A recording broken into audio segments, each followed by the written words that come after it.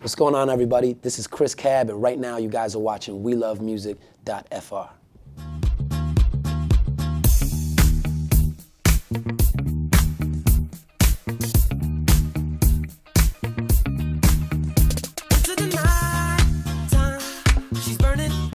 You know, we actually listen to a lot of the same music. I grew up listening to a wide range of music. You know, my father growing up was into disco. He came from the disco era.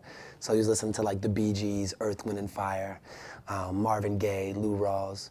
So, you know, that's what he always listened to. I spent a lot of time growing up in the Bahamas. So for me, Bob Marley and reggae, you know, that's the first music I listened to, and Bob Marley was really the first artist that I dove deep into.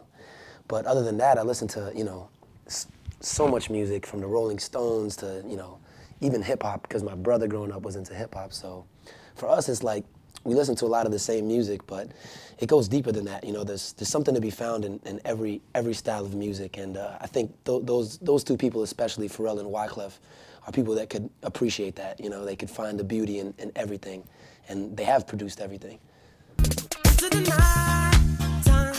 She's burning. You know, it's based on, a lot of it comes from the Caribbean. My parents come from Cuba as well. So I grew up listening to, you know, Hispanic music, Gypsy Kings, Santana. Was like, you know, even the Juanes, bands like that were really popular. Maná, these were great bands around Miami, you know, and this plays a huge part into it as well, and as well as the, you know, reggae music for me was big, you know, growing up in the Bahamas. So there's a lot of Caribbean influence in the music for sure.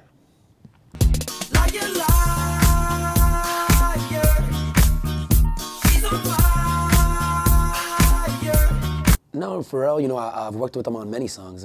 We write songs together, we produce songs together.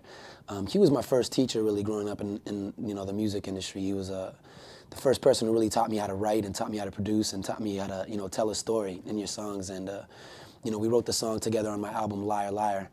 And, you know, that was very much a collaborative effort. He really came up with some of the great chord changes, and I was on guitar, and he was on the keys, and he really came up with the funky beat that you hear there, and that amazing bass line as well. So, you know, he was a great part of that song, and also sings the background vocals in the bridge, if you listen carefully. Okay. I first met Pharrell when I was about 15, and, you know, Pharrell's lived in Miami now as well for like 12 years. So I had a friend of a friend who somehow knew Pharrell, and knew I was a young kid at the time in my bedroom, you know, recording music, really just starting off. And he came over, this friend, and heard my music, and you know, he was like, "Oh, you got your own style going." He's like, "You're a young kid," and he's like, "Let me, you know, take you to meet one of my friends, and he could point you in the right direction, you know, maybe even give you some guidance." And so he took me, and I met Pharrell, and you know, I played him this demo that I made in my bedroom. And Pharrell really enjoyed it. You know, he was like, "Yo, you know, you're a young kid, you got your own style." He's obviously like a reggae, acoustic, pop thing going here. He's like, "This is cool, man." He's like, "You know, you need to work on your chords and your songwriting and your, you know, really tell a story through your music." And then he said another thing to me. He said, "You know, if you want to make music, it's a sacrifice." He said, especially at such a young age, you know, you have your friends, they're going to be going to parties, going to clubs, whatever, doing whatever they do, but you really need to be, you know, focused on the music." So, you know, for me, at that point, that's when I realized, you know, this is really what I want to do. She's waiting there around the corner.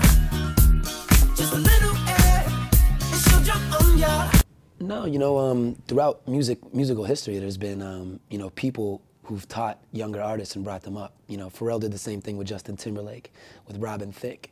You know, Quincy Jones with Michael Jackson, and the way that he produced his music and taught him so much about making music. You know, there's always been, you know, a greater mentor and a wise musician passing on this knowledge to a younger musician coming up.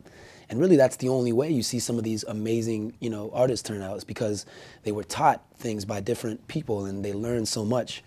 And really, that's the only way to grow, you know, by learning by people. And I'm learning from people, and, you know, Pharrell was a great mentor to me, so definitely honored to, you know, have his mentorship. And she's leaving just when she thought I was sleeping. The idea for Liar Liar in the video was really cool. You know, we worked with this great production team called Aggressive out of New York, and we were all talking, and eventually, you know, we were talking about the concept Liar Liar. And eventually they came up with this great idea for this split mirror image, almost how a lyre has two faces, and has two sides to her. We came up with this split mirror image, so it was very cool. And they added the gritty black and white effect to make it that much more dramatic, which came out great.